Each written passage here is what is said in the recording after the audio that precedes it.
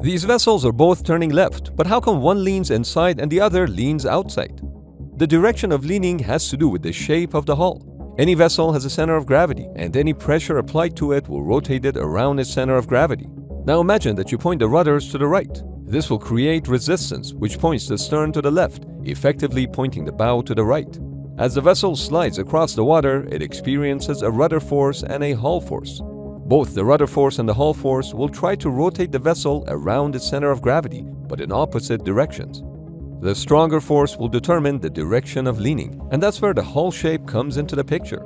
Displacement hulls, which have a large portion of them underwater, experience a significant amount of hull force, which makes them lean toward the outside of the turn, whereas planing hulls don't submerge as much, and therefore they mostly experience the rudder force, which makes them lean inwards.